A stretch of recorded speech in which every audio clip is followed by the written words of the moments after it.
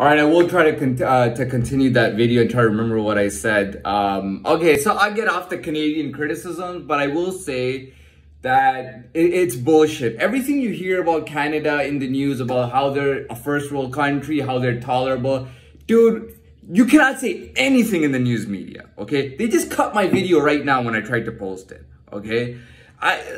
You know what I mean? And I was just criticizing them and telling everybody that even people who, if you work, and I've seen this happen, you work for a news media in Canada, if you give your opinion and they don't like it, they will fire you. You will never work in the media industry again. I've seen personalities and people get fired permanently for having a different opinion or expressing a different opinion. You have no opinions in Canada. The Human Rights Council doesn't give a shit about your human rights, okay? You will get fucked over if you're not rich. Okay, if you're not rich and you don't know somebody in the government, you will 100% get fucked over. The Human Rights Council in Canada does not give a shit about you, all right?